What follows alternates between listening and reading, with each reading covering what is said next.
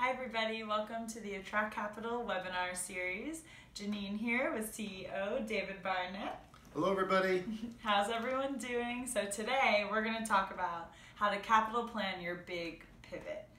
So Dave, what is a big pivot? The big pivot is whatever your business is doing right now to opportunistically participate in the new economy post-pandemic. The things that you've changed in your business.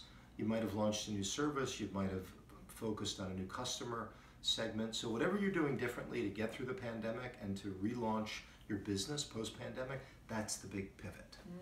I love that. It's like a little dance. Right, you're kind of, right, exactly. You're doing something different than you did before, maybe out of survival, but also out of strategic opportunism, because you have an ability, because it's a whole new world out there now, and everything has been scrambled. There's a lot of dislocation. If you've made it through the pandemic, you're a survivor, congratulations, but now there's a lot of new things you can do, and so you have to capital plan. You have to figure out how much money you need to get after that opportunity.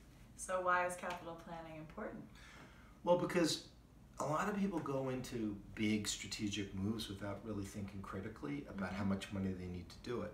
But when you capital plan, and this is something we've done over the past 20 years at Attract Capital for all of our clients, it's holistic and it integrates all the different elements of your business plan. So what do I mean by that? It considers the short-term factors in your business plan. It considers the long-term factors. It also includes all those dynamic variables, such as your timeline for execution, getting into a new market, your timeline for implementation of certain operational changes you need to make to your business.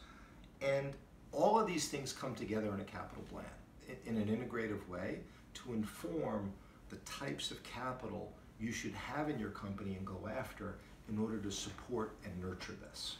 Wow, that sounds really great.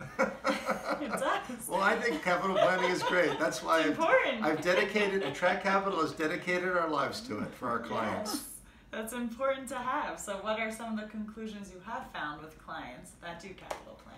So a lot of our clients right now are seeing huge, massive opportunity to grow because the world has been reset.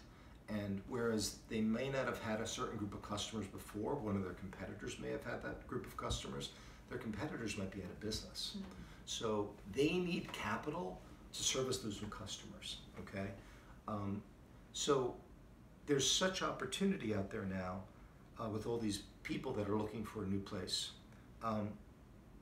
What we are learning is that it's going to take a lot of capital. So it's not a little bit of capital that can be supported from your internal cash flow, because a lot of companies lost money during the crisis, so any cash they have might have dwindled. It's really only capital that can be filled externally from a lender or from an equity investor. They also have discovered, our clients, through our capital planning analysis, that they can really rocket the size of their company, but it's going to take a lot of capital to get there. Many of them have the ability to double the size of their company, but they need, $5 million, $10 million to get there. So it's a big check. It's not a little check. And because of the size of the check that they need, more than likely they can't get that check from their bank. So the banking relationship that they have as a reliable supplier of capital is really off the table for a lot of these people. Even though there's federal programs out there, and there's the Main Street Lending Program, there's a lot of talk on that program, but there's not a lot of action. They have to look outside of the banking arena. And then a lot of the results of the capital planning is that capital is a strategic weapon right now. Makes sense. It will allow their companies to grow a lot faster, and it will allow them to capitalize on all the market disarray. So the revelations of our capital planning is that it's going to take a lot of money, but the probability of achieving the growth is very high. It's not blue sky growth that's highly speculative. It's non-blue sky growth that is very attainable, but you're going to need capital, external capital from new suppliers in order to get there. And that's what we've learned from all the capital planning work we've done for our clients. So, if you'd like to make a graceful pivot, you got your guy right here. I like that, a graceful pivot. There you go. It's the dancer in me. So, thank you so much for tuning in again, and we will see you all soon. Take care.